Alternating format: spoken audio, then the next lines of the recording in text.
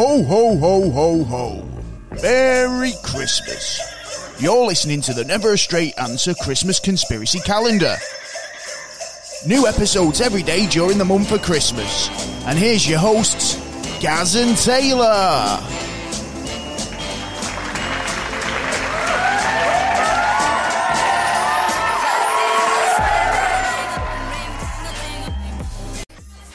Hello and welcome to episode 4 of our Christmas Conspiracy Calendar. Yeah, today. Oh, what? Yeah. Well, it's getting into it there. Yeah, we've actually really enjoying this Christmas calendar. I hope you are too. Make sure you subscribe so you don't miss an episode.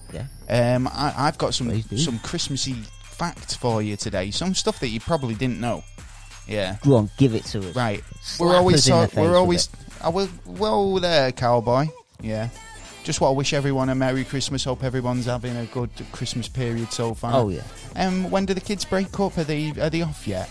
At the end. I don't know. They're never in. Do you know what? So I don't know. Never in, are they, at the moment? All I know is that a lot of our listeners say, "Oh, do you know what? I like sticking the podcast on when I'm cooking." Or doing. So I hope that we're kind of going to be helping people cooking their Christmas dinners this year. Yeah. Helping along.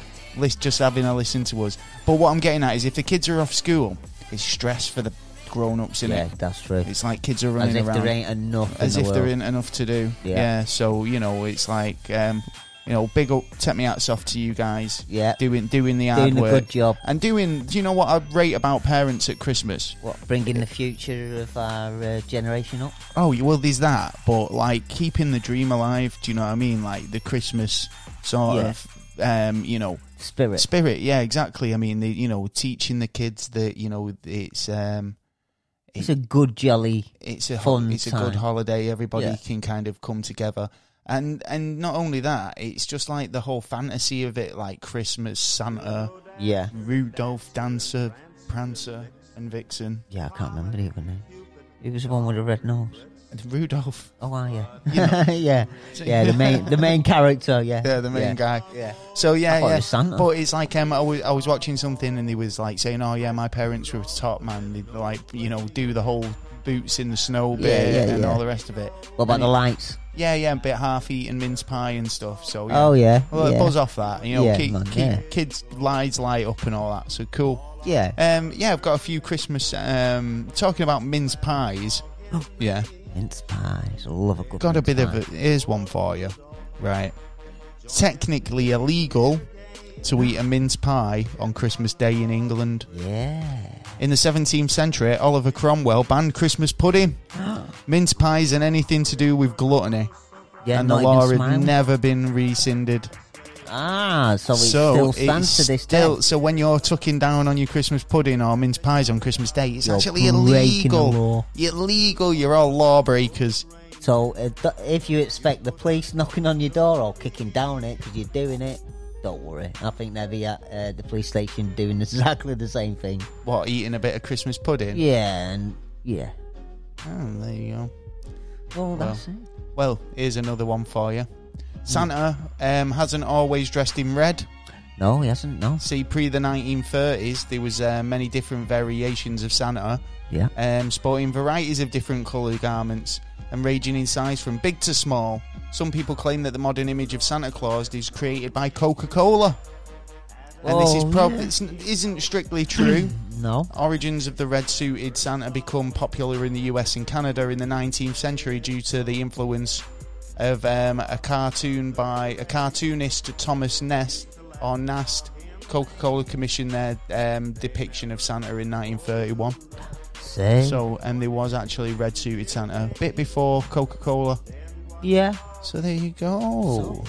So, nice. That's what I call a fucking Christmas fact, guys. Yeah. You got it right there. And if you want another one, you know where to come. Download us for tomorrow's episode, which will be the 5th episode in our Christmas Advent calendar. The 5th day of December.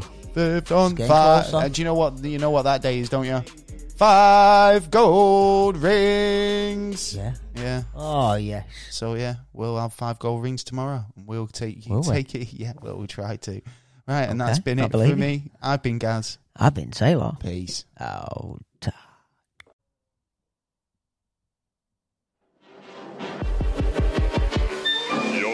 You've been listening to an episode of Never a Straight Answer's Christmas Conspiracy Calendar. I've been your host Gaz, and joined in the studio my co-host Mr. Taylor. If you've got any questions, comments or suggestions, you can email us at neverastraightanswer@gmail.com, or perhaps visit the website at neverastraightanswer.co.uk. From there you can check out downloadable episodes, news, blogs, reviews, competitions and much more besides. We'll be counting down the Christmas season with a new episode every day in our Christmas Conspiracy Calendar, plus a very special freestyle episode on the 21st of December where we'll be answering your Christmas questions.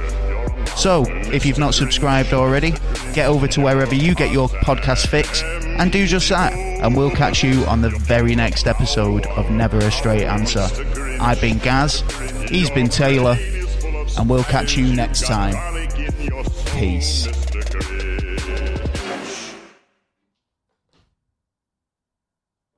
The podcast you just heard was made using Anchor. Ever thought about making your own podcast? Anchor makes it really easy for anyone to get started. It's a one-stop shop for recording, hosting, and distributing podcasts. Best of all, it's 100% free. Sign up now at anchor.fm/new. That's anchor.fm/new to get started.